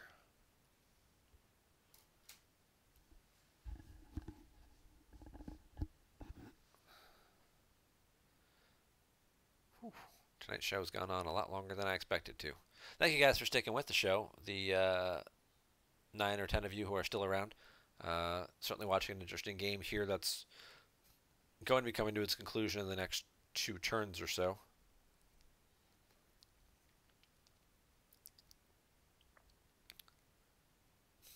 If he's got that extra Emperor tracked around, this could be pretty bad because he could be drawing 9 total here. And that would clear both characters out.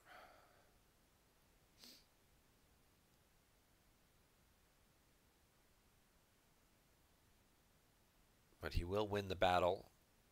Well, I should say he's likely to win the battle in this situation here, and that would get him to stack another card, which just takes 1 more point of damage. It's like every time I play Hitco, like I want to play Draw Their Fire, so all these battles you're initiating and winning, it's like a 2-force swing, but it doesn't quite fit. It can fit, it doesn't quite naturally fit. I don't know. And half the time they battle you, because like Luke's sitting over there the whole game, doing his thing. Then they just start coming to battle you, and then it ends up biting you in the butt. When now they're retrieving and causing you force loss.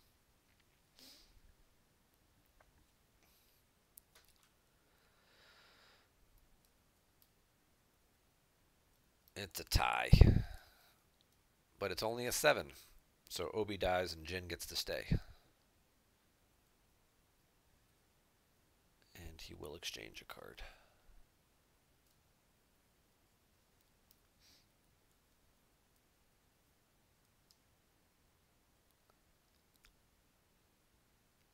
He swapped the dominations. I guess there was nothing else that he could exchange. So he had a domination in his hand that he exchanged to get the domination out of his lost pile. I guess he was looking for something different. I don't know what else he could be exchanging for. What other effects he might have wanted. And the ships will shuffle over. He'll retrieve a card. Yeah, Bill's just going to kind of grind this out. This drain of 2 is just going to slowly, we're down to 4, 5, 6, 9. And then if he's going to retrieve a card, he'll get himself longer. If his opponent's going to stack 1, that's just going to bleed him out a little faster. Hope to have a co-host for more than a month at this time. That would be great. I'm sure, Dan can learn from your expert streaming abilities and hosting abilities. And the 2 of you guys can carry your show on for months and continue to provide great content for the Players Committee and the Star Wars CCG community.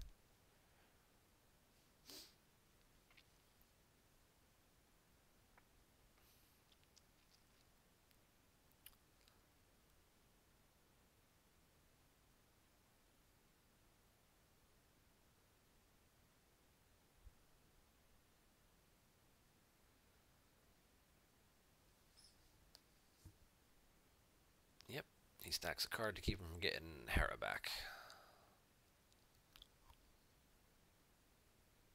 Yeah, Thrawn's already on the table anyway, so. But it is another card, so now he's down to 8. So in 4 turns, Luke will have drained him out.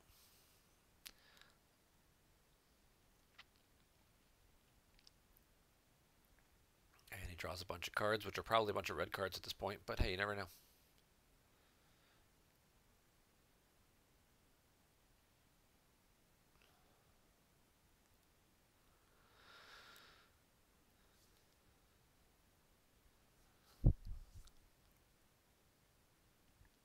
Now, if he's lost any other ships, he lost Mara's ship. Babadook does still have this retrieval available too. He'll give his opponent back a card, but if he gets to a point where he just needs one more force to live one more turn to then drain his opponent for another series of drains, that one retrieval could be the difference. There's been a number of games I've played over the years where I've either won a game by one force or lost a game by one force because of something special planned for them retrieving a ship like at this late stage of the game. How about my boy Trevor Simeon? Excited to watch him. Well, first off, I don't have ESPN, so I won't be watching the game tonight, which is kind of sad. I'll have to find some type of alternative stream or something for it. It's actually going on now. Am I excited about your football guy? No, I'm not excited about having your Denver quarterback. I'm barely excited about having your former Denver coach. So, but we don't want to get too far off topic here. So we got drains of 1 and 1. Bill's down to 15 total cards now. So it's 15 to 8. So he's got, and he's currently losing 2 a turn. Doesn't look like obviously Janice is going to battle Jin to get rid of her this turn. So then it's going to come down to what other characters may Bill have found with that last draw. Is there anything he's got left? Is it just Jedi Luke's at this point in Destiny 5 interrupts?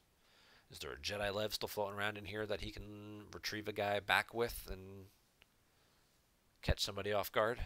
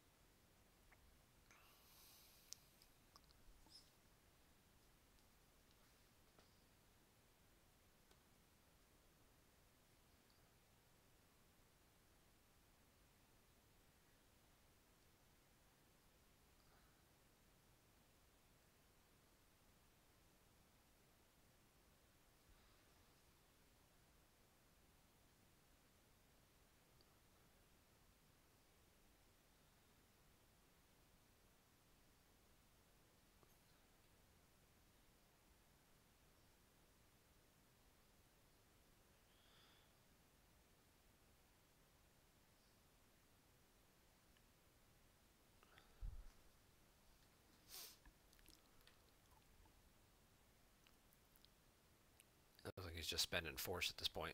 He's going to shuffle some stuff around. Bill's just going to keep pulling shields and whatnot just to keep using cards and putting cards back so he has force available to himself. Binder moves over. We'll see if the shuttle move back. Yep. Looks like Vinny thought better about whatever he was going to do.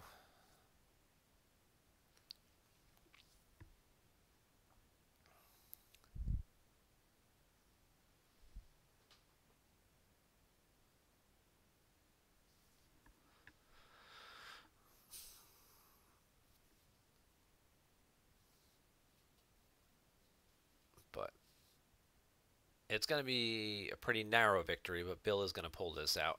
The other thing that would is always a little bit frustrating is this. 13 minutes left out of a 60-minute timer versus 43 minutes left out of a 60-minute timer. Your opponent has used 30 extra minutes of game actions and just general decision-making time. I know not everybody plays as fast, or certainly decks certainly don't always play as fast, but when you start to see these numbers get this far apart, it's, you know, it can be a little frustrating to play, a little frustrating to watch, but it can also be a little frustrating to play against that. You know, maybe it's a bad connection. He just has an old laptop or a laggy computer, and just each individual game action, is stretched out another 5 seconds, and it just kind of cumulatively adds up throughout the course of the game. But usually, it's some combination of stuff that goes on with that. But certainly haven't seen him taking an abundance of time, thinking about a lot of individual actions where he's just sitting there for 3 or 4 minutes, or verifying his reserve deck and thinking about the cards that are in there. So it's probably just a slower connection that he's on. He's playing on a device, an older device, on a weaker Wi-Fi signal or something like that, where there's just an inherent lag. Retro.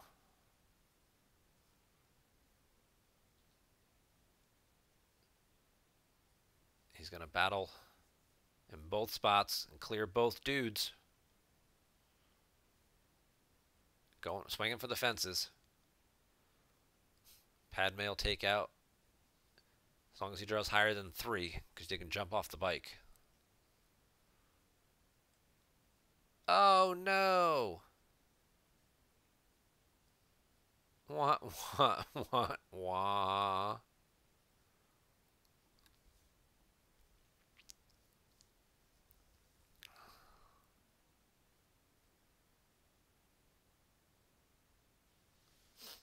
He doesn't even have to lose it, because when piloted vehicle and scouts aboard are immune to attrition less than 4, there's no scout aboard. Aha! So he can still lose the bike, and Thrawn can jump off.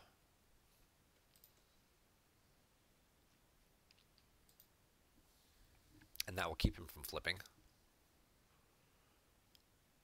Oh, but apparently he doesn't know that, and he lost Thrawn. Now Jin just runs away.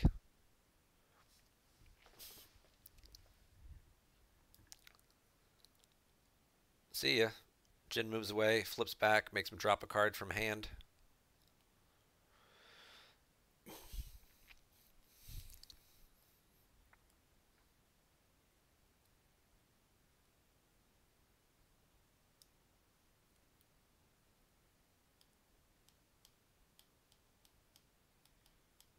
And then he can use that last force to retrieve a card.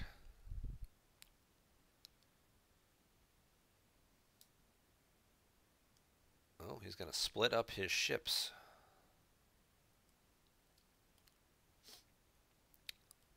Well, I guess we can conclude that the one card left in Bill's hand may be the Hujix.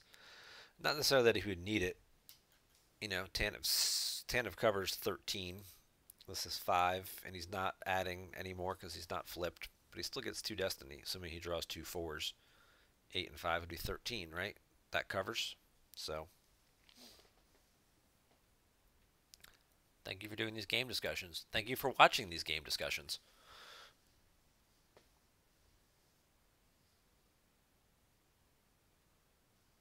It's like Stan Lee used to say, you keep reading them, I'll keep writing them. So it's one of my favorite things each week, getting to watch different games. Usually sometimes we watch Game Link reviews, and then we can control the speed a little bit more. But this happened to be an interesting live game. As soon as I saw Sleens, I'm like, all right, well, I guess we're going to be watching this one for a while. Yep, he's got, oh, he only had 1 4. He only had 1 Destiny available. It's still enough to clear it, but he doesn't risk any, he doesn't get any overflow possibility. Now he's got to flip-flop his ships again. Or just move the shuttle.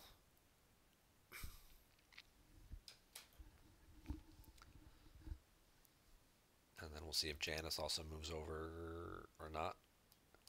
But I think it's safe to say Bill's got this game at this point. Because next turn he's going to do 3 damage without...